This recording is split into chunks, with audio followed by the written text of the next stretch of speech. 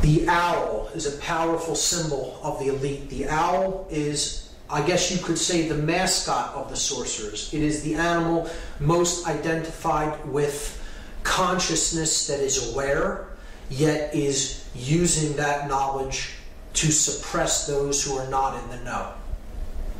And we see it most widely used in the Bohemian Club. This is an organization of elite occultists that meet once a year in the Redwood Grove, about 70 miles north of San Francisco. And they have rituals in this grove that are actually derived from ancient Babylonian ceremonies. And they have a stone owl there that represents an Ammonite god that was, children were often sacrificed and immolated to this god. This god's name was Molech, or Moloch, and it was often depicted as a bull god.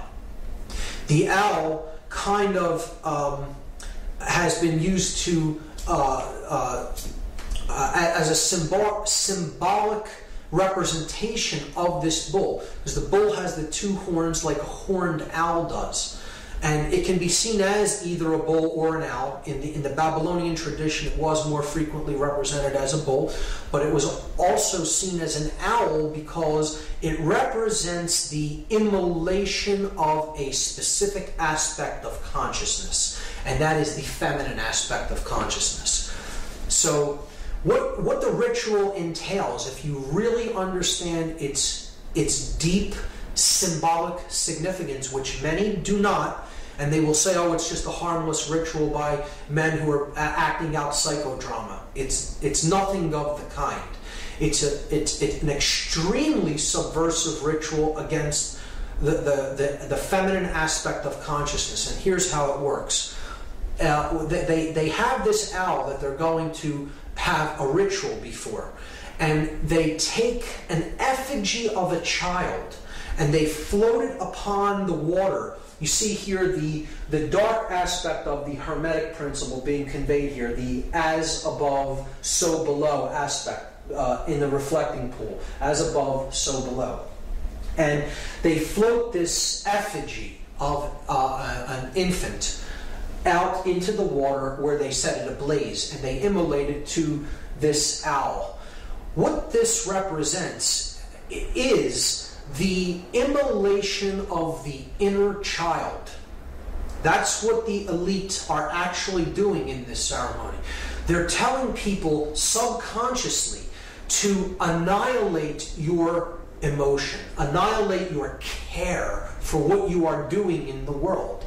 So the ritual itself, the name of the ritual carries its meaning. The ritual is called the cremation of care. That is exactly what those who are participating in this are doing. They are immolating the inner sacred feminine child of consciousness. Care is what's being burned. So they're saying that dull care is the enemy. Your care for what you do to others is the enemy. It needs to be eradicated so you can use your power of will to do anything that you want to do, regardless of the consequences that it means for other people. If you immolate your emotion, you will be more able to do that effectively without emotions getting in the way. And that's why they burn the effigy of that infant. Anybody that says that that is not what the ritual is about does not understand the deep symbolic connotations of that ritual and the derivation of where that ritual came from. And it does indeed come from ancient Babylonian rites, specifically the rites of the Ammonites, which were a dark, basically a satanic cult, the worshippers of the gods of chaos. Molech being one of them, the devourer of the sacred child, the feminine care principle.